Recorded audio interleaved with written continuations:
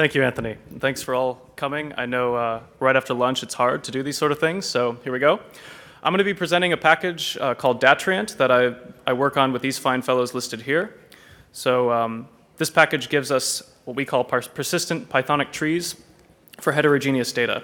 So without further ado, the problem we're addressing, well, it's a problem depending on how you look at it, but scientific research often proceeds organically. So you guys all probably have directory structures somewhere on your file system, on your laptop perhaps, that look kind of like this. Probably a lot worse than this. This looks actually pretty organized. The thing is, though portions of science, the science we do, are planned, the process is largely pretty messy. And this is especially true for simulation work, if I can just say that, because we can try lots of different parameters, try lots of different things, and we end up with just lots of stuff that we've tried. And then we have to make sense of it. And this is true even for experimental work. It's also true for if you're doing field work, you come back with data sets, you have lots of stuff you've collected over time. There are some possible solutions. We could use relational databases. That is if we're pretty confident in the schema we're choosing up front, because it's really hard to kind of adjust schema after you've started. We could use document databases because those are more flexible. However, it may not be possible to store all the things you want to store. Really, these aren't really that good of a fit for things like simulation parameters, system descriptions, the raw trajectory data. If we're doing simulations like I do, we run a simulation. The raw data is how the simulation progressed with time. And then we might also store intermediate data, that is, derived data sets from that trajectory that take a while to process. We'd like to store them and hold on to them. And there's existing tools. These fields have existed for a while. A lot of existing tools often require customary file formats. And so we have some constraints. As I said, I do simulations. Specifically, I do molecular dynamics simulations. That is, we do proteins. And we try to get at how these proteins do what they do, even if we know already what they do. So the result of a simulation is a trajectory. That is, the positions of all the atoms with time. And so we get something like this that we have to make sense of. But I don't just run one of these simulations. I usually run hundreds or thousands. And they all have different parameters, trying different things, trying to understand different phenomena. And furthermore, the MD simulation isn't just that trajectory. It's pretty much the entire tree, the file system tree, or all the files that encode what that simulation was. That is how it was made, the parameter choices, and things like that. So instead of trying to use a database solution, we could just use the file system itself. There's some cons to this. It's often littered with irrelevant files, random text files, things you might have saved that they're completely irrelevant to what you want right now. It is hierarchical, but it could be inconsistently structured, so it can be hard to work with. But there are some pros to this. It already stores anything we need, kind of by definition. That's what makes it useful. And existing tools do work with existing formats. So datreant is an attempt to take advantage of the universal nature of the file system while minimizing those inconveniences. And something it introduces is the concept of a treant, and that is a discoverable directory that possesses some metadata. A treant is a directory with a special state file, and if we make one of these with datreant, create one called maple, that will produce this directory, if it doesn't already exist, with a JSON file that stores the metadata for that treant. This state file does a few things. First, it serves to mark the directory as a treant. This is a treant right here. It includes a unique identifier, that UUID, that funny-looking string, so we can always recognize which treant this is, even if it disappears somewhere. And it also stores metadata elements that distinguish that treant from others, so human-readable things like tags and categories, which I'll talk about. So treants, they're walking, talking trees. And here's a treant. This is an artist depiction of a treant with some data. And they can be uniquely identified even when moved. So that UUID allows us to do that. And they can also speak through the metadata that we store. Beyond just that, a treant can be used to directly introspect and manipulate its file system tree. So if I have a treant, this existing one called NAPE0, this is simulation data of my own, I could have a look at what's there. These are directories, these are files. And I could, using getItem syntax, select a particular directory out, and then have a look at what's inside of that, for example. We can do more, though. We can manipulate directories and files directly with tree and leaf objects. And so if I grab this setup directory as a tree, and perhaps this leaf object, or this file em.grow that's inside of setup emin em.grow as a leaf, I could directly read that, for example, and have a look at what's there, or feed it into something else. Tree and leaf objects are actually lightly wrapped pathlib paths, so if you've worked with pathlib before, you kind of understand what that means. They don't need to necessarily point to existing directories or files. In this case, the leaf I made here does point to something that exists, but if it were to not exist, then it simply would give exists false. And this is useful simply because it reflects the file system as it currently is, while allowing us to work in the abstract with paths. So we could take a tree object, like that tree setup, that setup directory, and I could use a globbing pattern to select out files and directories that match a particular pattern, like these ITP files. I can get at the trees that are inside of setup, so doing tree.trees would give me build, emin, and pre-production, and then I can use kind of pandas semantics.loc to get at a subpath within those and get back all of these. And as I said, these paths don't necessarily need to point to existing files. 3 of these, in fact, do not exist, or 2 of these out of 3 do not exist. The last one does. The whole point of treants is that they're sanity preserving, not for their sake, but for yours, or for mine rather. So using treant, tree, and leaf objects, we can actually just work with the file system completely Pythonically without giving that much attention to where these things live. And this is especially powerful, not when you're working with individual treants, but when we have many directories and files we want to work with, possibly all over the file system. And honestly, they're really better in aggregate. What makes a treant distinct from a tree is that state file. That stores that metadata that we can use to filter and split treant objects when we have them in aggregate. So as an example, if I have many treants, perhaps scattered all over the file system, here I'm making a few, creating this tree called arboretum, and then using it to create these treant objects. I can then gather them up using a built-in to datreant called discover, which will look through the whole tree underneath arboretum, find anything that's there. In this case, it finds the 4 I made: oak, sequoia, maple, and elm. And a bit about this object that's spat out. This is called a bundle. It's an ordered set of treant objects, and it gives convenient mechanisms for working with them as a single logical unit. So you don't need to think about the fact that I'm using multiples. That is one thing. So if I could get the relative paths from the current working directory where all these treants live, I could use those pandas semantics to say .loc, get me a cat on a limb in all of these trees, and that will give me those paths directly.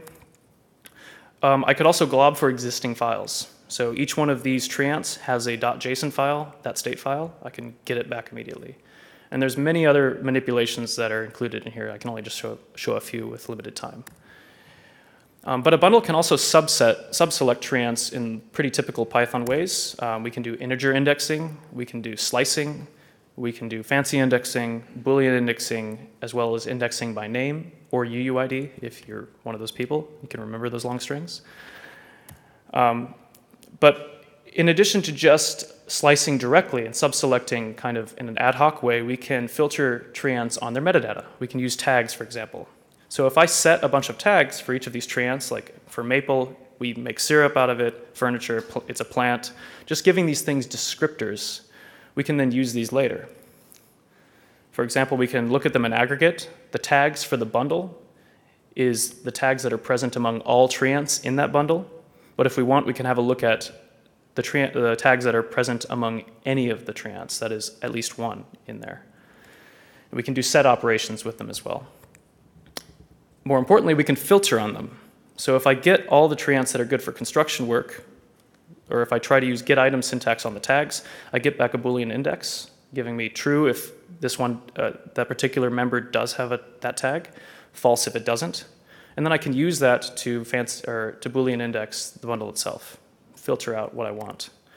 We can also do fuzzy matching. So if you had caught earlier, I had some tags that were building and one tag that was for building, because maybe I worked with these pretty organically. I just threw these things together.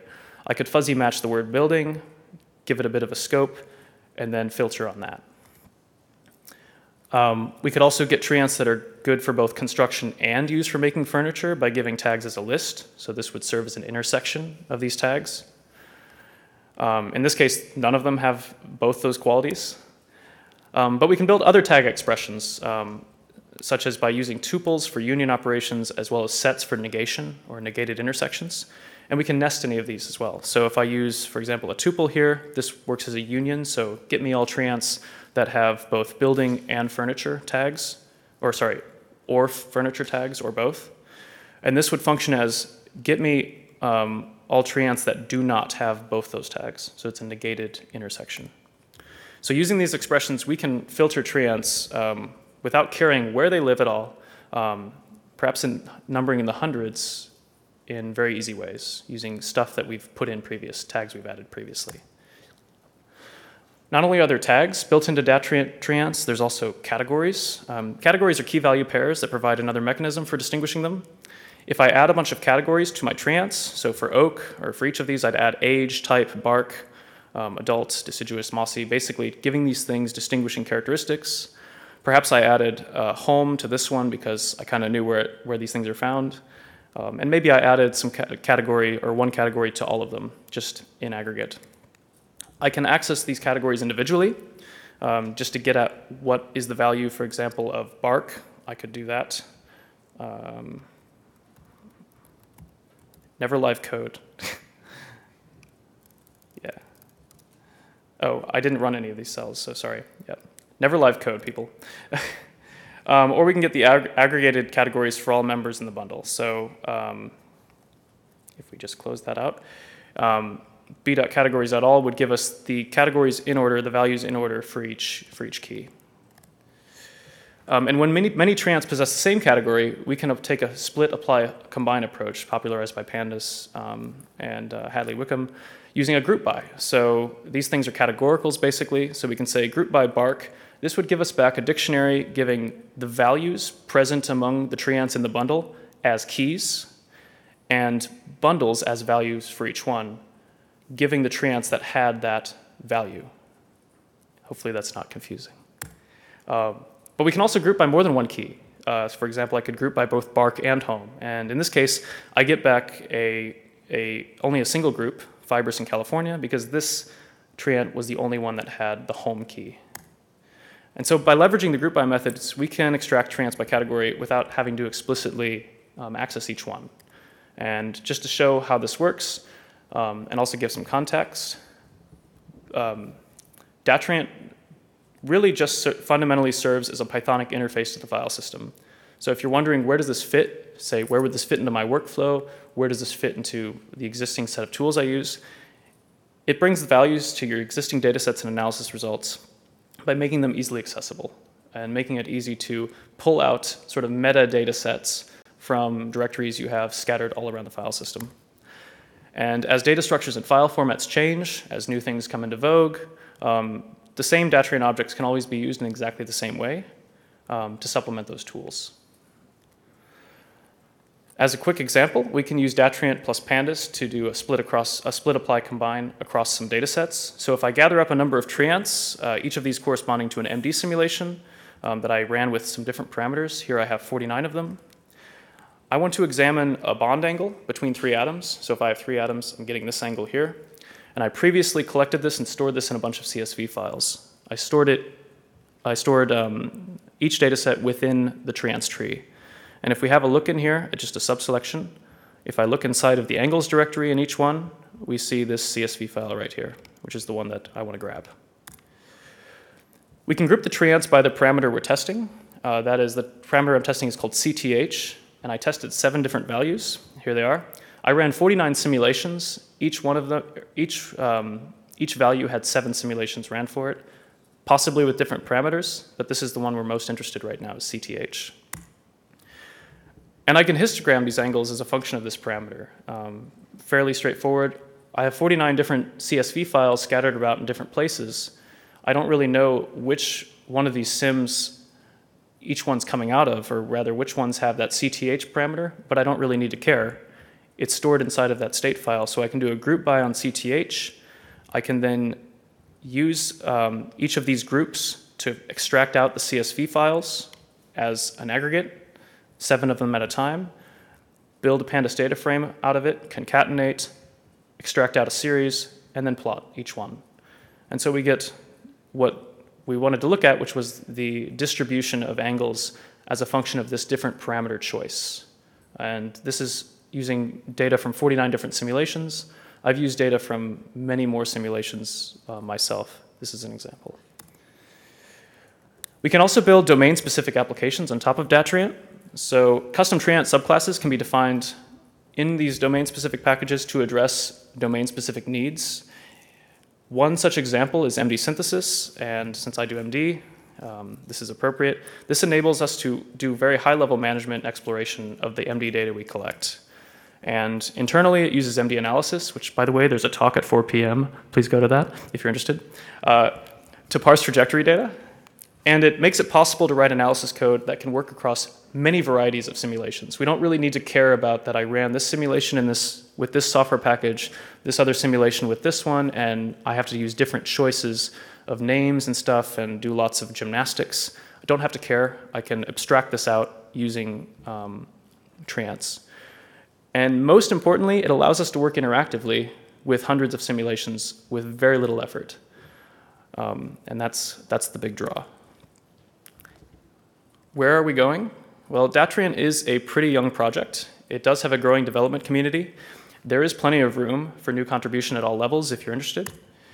Datreant is also a namespace package. If you noticed, I was importing datreant.core earlier. This is the dependency light core of the datreant package. But there's plenty of new functionality for treants that can be provided by other packages. For example, there's datreant.data, which gives convenient interfaces for storing and retrieving pandas and numpy objects in HDF5. And it does that internally with pytables and H5py. It makes it really easy to just throw stuff in the file system and then pull it right back out. And it can do automatic aggregation on whole bundles of these things. Some ideas. Perhaps we could do datreant.git, which might give an API for version controlling a treant as a Git repo right there without having to do too many backflips. Datreant.hdfs for treating treants that are inside of a Hadoop file system. And perhaps even datreant.remote, in which case you might have treants that live on a remote cluster and you want to treat them as if they lived locally. That could be possible. But these are just ideas that I have that I will not have time for, but I would love to hear from other people who are interested. So let's talk. You can find us at datreant.org. You can join our mailing list. And if you're interested in the packages are available on both PyPy and our Anaconda channel, so you can Conda install this. And before I finish, I'd like to acknowledge all the people that have helped to not only write code, but influence the direction of the project, influence design choices, all these folks, as well as the person who enabled me to do all this, my boss, who's sitting right there, just to embarrass him. All right, that's it. Thank you so much. I'll take some questions.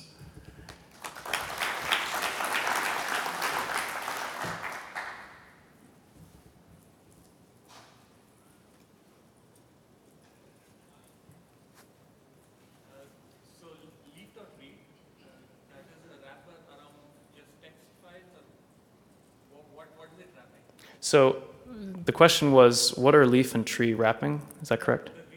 The read method on leaf. Okay. So leaf.read is wrapping for a file descriptor read, or yeah, it's pretty straightforward. Yeah, it's just wrapping that, but it's attaching it as a method, so it's just easy to use. Sort of, you can just fire these things off. Yeah, that's the idea.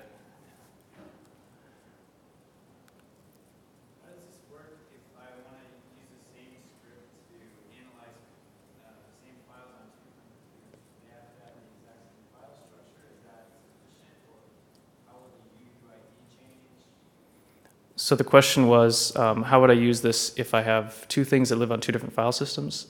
Could I? If you want to, like your laptop, and then you want to open your desktop, can you just rsync the files over? Yeah, actually, just 2 weeks ago, we merged a built-in sync method for treants that it uses rsync internally, and you can include includes and excludes to maybe only sync part of the tree, upwards and downwards. So that actually exists. As it happens, yeah. Are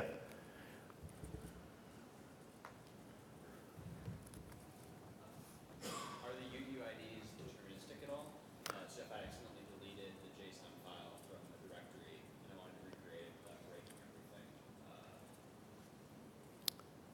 So yeah, so the question is, are the UUIDs deterministic? So they're not. They're randomly generated, which is by design, right? So if you were to delete the JSON file, then make a new one, basically. You will lose the data that was there, right? The metadata, things like tags, categories, that'll be gone. But datreant doesn't really care about what the UUID is. It just uses that to distinguish that this is not the same treant as that one. Or rather, if I moved this treant to somewhere else in the file system, it's the same one. It's not just a copy or something like that. Yeah. Yes. So if you have an existing file system structure, can you build a datreant on that? Yeah. Yeah. So the question is, if I have an existing file system structure, can I use this? Yeah. So you can make treants out of any existing directory. So you could just do datreant.core.treant, give the directory name, and it'll stick a JSON state file in there.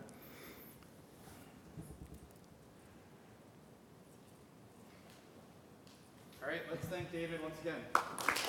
Thank you.